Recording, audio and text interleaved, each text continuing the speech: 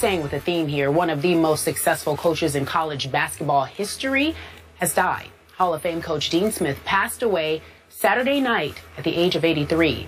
The former North Carolina coach had health issues in recent years. Smith won 2 national championships with the Tar Heels, along with an Olympic gold medal. He was remembered over the weekend by coaching greats Coach K and Roy Williams, as well as President Obama and Michael Jordan, who specifically said, other than his parents, no one else had a greater influence on his life. We remember Coach Dean Smith today. Skip Bayless, you first. You know, Stephen A., when someone passes, we often hear, he was an even better person than he was a player, or he was an even better person than he was a coach. I am here to tell you, from all that I know, all the years I've been in this business, here was a man who obviously was a great coach, who clearly was even a better man, a better human, a better person. And I did not have the privilege of getting to know Coach Smith, but I covered a whole lot of games that he coached. So that led me to talk to a whole lot of players who played for him and a whole lot of coaches who coached for and against him. I never heard one single negative word about Dean Smith. You're free to tell me if you did, but we cover a whole lot of college coaches. And it seems like we often hear a whisper here, a whisper, well, he cut this corner, he did that. We hear everything about everybody. Not one single negative word about this man, Dean Smith. He took over in 1961 a North Carolina program that at that point had come to be racked with scandal and controversy. And his mandate was clean it up. He cleaned it up into the cleanest program, I think, in the history of college basketball. He, from the start, stood for class and character and consistency and utmost integrity. The word I often heard most associated with Dean Smith was integrity. And I must tell you that the one comment I heard yesterday, we had a barrage of people on this network talking about the greatness of Coach Smith. Most of them Carolina-connected people played and coached for Coach Smith. You know who hit home with me the most? Mack Brown. Mack Brown went to North Carolina, but he was a college football coach at the University of Texas who said that all the way up the ladder of the coaching ranks, Mack Brown, believe it or not, was mentored by Dean Smith. He said he always took my call when I called. He'd make time for me. Well, a college football coach. So we get to Coach Smith's very fitting first name here, Dean. Wasn't he the dean of all college coaches? I think they all looked up to him and put him on a pedestal and said, you are the dean of all of us. And the sad part was, in the end, we heard so many stories about what a great memory he had, and his memory in those last few years got threatened by that dread disease that he suffered, which was very sad. But what I will remember, speaking of memory, is that this was a great and godly man, Dean Smith. You know, it's interesting that you close like that, because I'm not, regardless of how passionate I may be when it comes to death, I'm not the most emotional dude in the world. Experienced too much of it. Maybe that's the reason. Maybe. But one of the things that I consistently say is that when somebody so great, somebody so wonderful passes us, the sadness stems from the fact that they're no longer with us.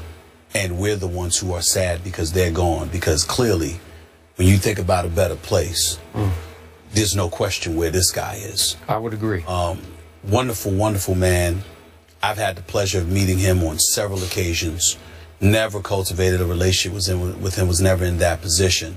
I knew his players, obviously. Sure. Covering a lot of North Carolina guys that came through the league. Michael Jordan is very hurt right now. George Lynch, guys like that. Jerry Stackhouse, you can only imagine. Rasheed Wallace, Kenny Smith. I'm quite sure when he has his moment on TNT, he'll express his love and affection for one of the greatest coaches of our time.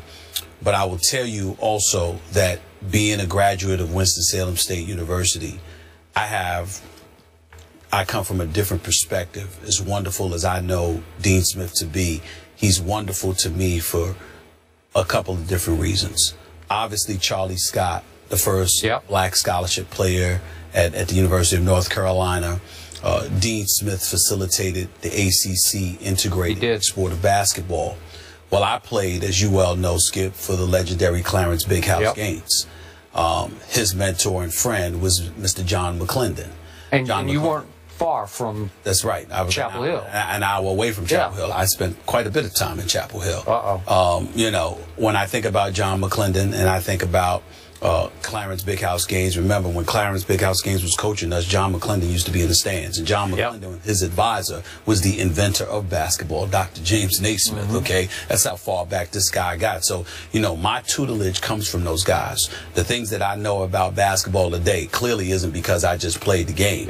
It's because of John McClendon. It's because of Clarence Big House Gaines. When I first got into the journalism industry, I covered John Chaney.